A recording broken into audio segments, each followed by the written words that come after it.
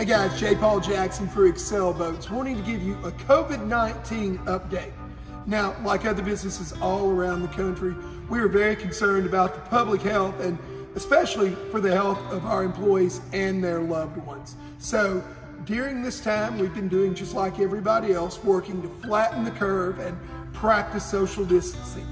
Specifically in our factory in Mountain View, Arkansas, as cases started to pop up in Stone County, we gave people the opportunity to go home. We put a lot of workers on paid furlough for a couple of weeks, waiting for the progress to slow down a little bit over there. And as we saw the number of coronavirus cases flatten out over there, we started having our people come back to work. And I'm proud to say that as of today, our people are back in there voluntarily working full blast to build ExcelBoats. Here in Tennessee, I'm also very proud to say that we've been able to maintain our operations here and actually advance them.